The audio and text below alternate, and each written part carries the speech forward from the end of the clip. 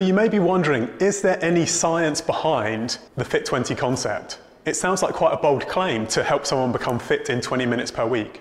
Is there any empirical evidence backing fit20? And the answer is absolutely yes.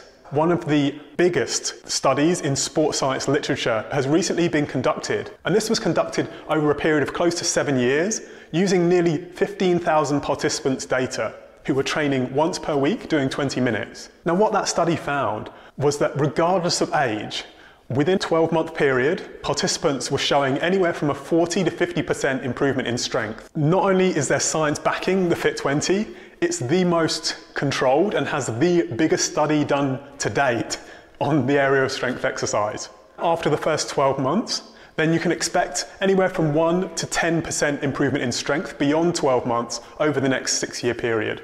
So the aim really with fit20 is to help you improve your strength, and then once you reach your potential for strength, help you maintain it for life. So you can keep doing the activities that you want to do, not be held back by your body.